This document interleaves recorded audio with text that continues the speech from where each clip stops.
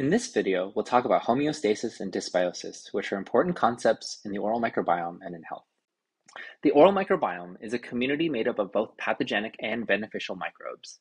Even the healthiest patients have some level of pathogenic microbes living at their gum line, along with a healthy level of beneficial species, also known as commensals, that help regulate the growth of pathogenic microbes and prevent their overabundance. The outgrowth of pathogens is a key driver in oral disease.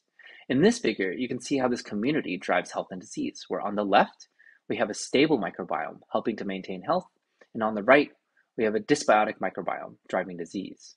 Now first, let's talk about what happens in health. In healthy people, the community is stable over time in a state known as homeostasis. In homeostasis, a low level of inflammatory microbes are actually critical to health and help to maintain community stability. For example, microbes, including pathogens, that live at the gum line train the immune system to keep the community stable and prevent the overgrowth of pathogens. At the same time, a high abundance of beneficial microbes keeps the abundance of these pathogens low to maintain health and stability. The synergy between these microbes and the immune system is critical for stability and health. Without the synergy, the community is unstable and more likely to change over time. Now, let's take a look at what happens in disease. A dysbiotic microbiome allows for the overgrowth of pathogens. For example, with cavities, beneficial microbes normally colonize the tooth surface, balance pH, and help to prevent tooth decay. However, in dysbiosis, these microbes are missing, and acid-producing species become overabundant, causing cavities. Similarly, in gum disease, beneficial microbes that keep the community stable are missing, and this allows for the overabundance and growth of pathogens. Dysbiosis often requires more aggressive interventions to return to homeostasis. So here's a quick summary. Low levels of pathogenic microbes are actually extremely important for maintaining health by regulating immunity and stability of the community. Beneficial and commensal microbes are critical and required for homeostasis. Now, I'll take you through a real-world example of homeostasis and dysbiosis in improving oral health with a bristle test.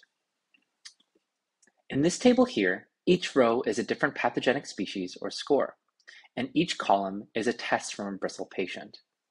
The bristle gum inflammation score uses a proprietary algorithm to summarize the abundance of gum inflammatory pathogens and the risk of worsening gum disease. The bristle beneficial score summarizes the abundance of beneficial species that help stabilize the community. The beneficial species are not shown in this table, as there are dozens of species that contribute to this score. Each box is color-coded from a healthy green to an unhealthy red, with yellow signifying somewhere in between. And higher numbers within the boxes represent a higher abundance of each species. From the abundance of these pathogens alone, it may be immediately obvious that patient 2 is in an unhealthy disease state, as he has a higher abundance of these pathogens, and patient 1 is more healthy, in a state of homeostasis. The bristle scores also reflect this. What about patient 3? Just from the profile of the pathogens alone, it's difficult to tell where this community may be headed, if it's stable or if it's not.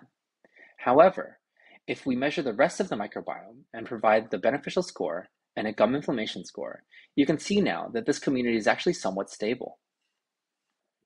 This demonstrates the importance of measuring the rest of the microbiome and why looking at just 5 microbes is often insufficient to understanding health. In summary, bristle scores are based on the entire community and not just a small subset of individual microbes. The measurements of just a few microbes are often insufficient to help you understand the severity of dysbiosis or the direction of disease, while these scores help you understand the trajectory of health and disease. Finally, the goal is to achieve optimal scores and a stable community, not by completely eradicating microbes. The overuse of antibiotics is actually associated with worse long-term health outcomes, such as chronic infections, antibiotic-resistant infections, and even disorders such as IBD. This approach will help set your patients on the right path towards stable health.